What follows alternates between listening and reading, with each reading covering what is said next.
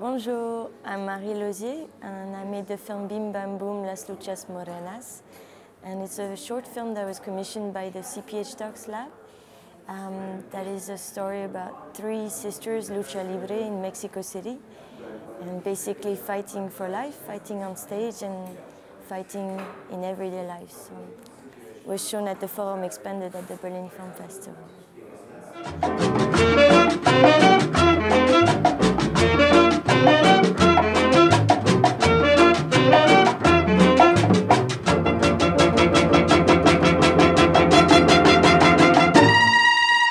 Se me fue mi Marianita, se me fue pa'l otro lado, tan bonita y tan graciosa, con quien se andará paseando.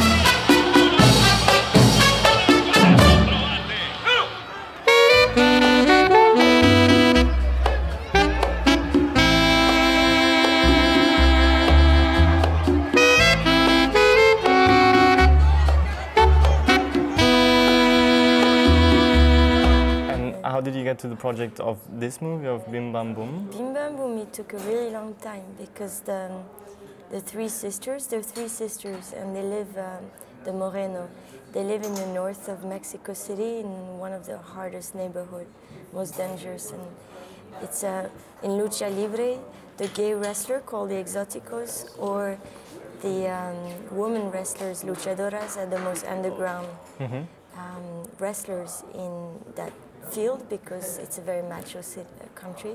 So to get to know them is very difficult. And it's through a wonderful Exotico, Cassandro, with whom I'm going to make a feature film, that I met them.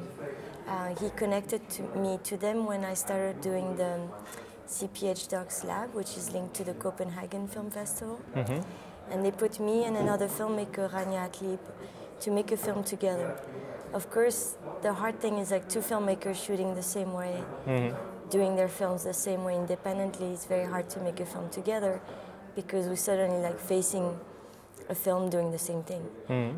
So they put me in touch with Rania, and then when I saw her, I said, you know, there's something I really want to do, which is in Mexico, is film on these three sisters that my friend Cassandro is gonna connect me to.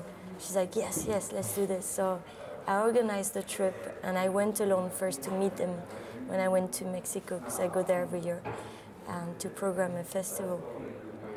And they're really far removed. They live between a highway, a bakery, a porn store, and there's the arena there. The arena is really broken down, and they live above the arena, which is no bathroom, very, very hard life. But they were extraordinary, like three incredible, strong women. And when they saw me, they didn't speak English. My Spanish is quite broken, but the energy was right there, and they're like, yeah, film us. So it was about, you know, taking time with them. And then I brought Rania. We organized a trip, and someone would drive us there every day. It was taking forever, because there's no names of streets, nothing, gangs everywhere. So we're left there in the middle of these three women, but I always felt okay because I felt protected by them. And Rania and I was kind of planning of making between documentary and fiction with them. And so we started just to know them, and then we had in mind that we would interview them. And they first started saying, no, we love our sister, da da da. Little by little, you know that they're sisters, and they always have one they not get along with. So we started getting stories. This one, yang, yang, yang, this one is not good. And we're getting all these stories, and by then we like started having ideas of building scenes with them. But we didn't have much time, so this film was made like in 2 weeks, but just barely shooting for 5 days maximum. So we just kind of got to know them. We drive there, record stories, and then set up some scenes. We were shooting together. I was shooting on 16mm and Rania on video. We shot, it was a wonderful, very hard shoot. And then we went back to New York. The problem is that I had 1 million rolls of films, an hour and a half. And we mailed them with the X-ray thing and Kodak and all. All my films were lost because the border, they opened every box of film when they arrived to New York. It was all spoiled. Okay. So that grant of the film lab was gone by then. It was like a really small grant and we used it all. So I had no more money, no more film. And Rania said, why don't you use the video and edit? So you'll have the credit of the editor and shoot, but, you know. And I said, no, I can't, because I'm not used to edit any films of someone else. And I had shot very specific things with the Bolex and 16 that I couldn't face with someone else's images. So I decided to borrow money and go back. And I went back and I saw them for a week, but I filmed for 2 days. And I redid everything on my own. Kind of changed a lot of things. In a way, it was really good to return. I was so desperate to have lost everything. I couldn't take that. So we shot for 2 days and I made my own film and returned with the film in my hands. And I spent 5 hours at the border scanning one by one, not letting it be open. It was really intense. Yeah, and very difficult. I didn't expect it to be that difficult. I had a letter from the Cineteca. I came 5 hours earlier. I had like X-ray bags and really kind of forced the border not to let me X-ray them. I got it, so I just left with my rolls and they came out beautiful. And then I was able to make my film, and it took a really long time to edit, and the film was made for the Berlinale. So, and the Morenos haven't seen it yet, so I'm going in June to bring the film to them. So they don't know actually the film? They know it's made, they know it's showing, but it's really hard to reach them. They don't have emails, they don't have anything. Basically, I have to return there. Yeah. So. Something that surprised me was that you said that it's very underground, because in the movie you also showed posters of them, and so I thought they were sort of like local heroes maybe. They're local heroes, and they were really well known because they were famous in Japan.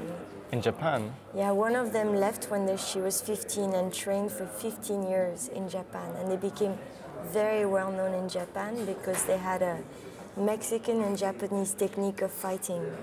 And with women, they're not paid like men, and it's the mother who is 90-year-old who live with them. It's from generation of generation who does the booking, but the mother is completely cuckoo by now, and so the booking is very complicated. They don't make money on it. They make money by, one has a restaurant, which is 2 tables, and they make pig soup, which you see in the movie. One is training younger lucha libre, and the other one just take care of the kid. So it's a really tough life, and they barely ever go to fight. They're older now also, so their bodies doesn't follow the same way. They're still remarkable athletes, but it's a very hard life. But for women. You were talking about the pig heads. Yeah. That was something that really caught my attention in this movie, because there were a lot of pig heads in the movie. Yeah, I mean, like Rossy, who is the older one, took me to the meat market, which is really next to the arena. And it's insane. You come out of the car and it smells like blood. There's blood everywhere. And it's just like pigs and cows hanging dead from hooks everywhere. And she orders her head pig for the soup she makes there. So we left with all these pig heads. And I thought it was so insane that I had to make her dance with a pig head and show me how she made that soup. Yeah. Well, it's a very lovely scene in the movie, I think, how she's handling the pig head. It's like, also huge. I mean, it's very heavy. Yeah. But she's so strong. And what I also liked a lot was the scene with the kids, like when they interact with family members, not just the 3 sisters, but also with the generation which comes after them. And I had the feeling that they sort of pass it on a bit, like this feeling for fighting. Do they? I mean, other kids... That's why, I mean, the idea of fighting in like everyday life was very important for me to bring that into, because lucha libre is known, you know it's on the ring, you know they're fighting. So I wanted to introduce that as a part of life, but they're also fighting as sisters, they're fighting in everyday life. The kids are fighting, they have toys of wrestlers. Everything is about fighting. Fighting for life, fighting for money, fighting for survival.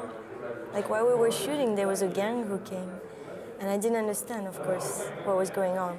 But they stopped the shoot and said, "Marie, wait here 2 seconds." I was like, okay. And then they came back and said, what happened? And they said, well, we paid that gang because that gang is protecting another gang from kidnapping our kids every month. So there's like all these gangs, layers of not kidnapping, paying one gang for another and all this. Everything is about fighting. So that's where I was like, whoa, okay. But since fighting is so much part of their life, did they ever consider moving away to have a life where they do not have to pay and stuff like that? It's very hard. They have no money to move away. Like even the house, like many houses in Mexico, they're not built. It's like cement, and they live in there. It's quite shabby. It's very hard to leave. The arena is in a really bad shape. They survive by renting it for birthdays or for little fights and training young kids. But they stay there. It's kind of came from the mother and then the brothers and the sisters, and keeps going generation from generation. Okay. The movie has already been screened at the festival, right? Yeah. How was the reaction? People were, I was surprised, I didn't know, but they were really excited. They're really happy, something touching. But were there people who knew about them by chance? Knew. No? Okay. Well, I hope that you will have more fun screenings and that more people will learn about them, and I also hope that when you go back to Mexico that... I can't wait to show it with them. Yeah, exactly, that they will be... I want them to come on stage with their big breasts. And I hope they will also enjoy the movie. Yeah, me too. But, well, I'm sure they will. Thank you very much for the interview, and I wish you a good festival. Thank you.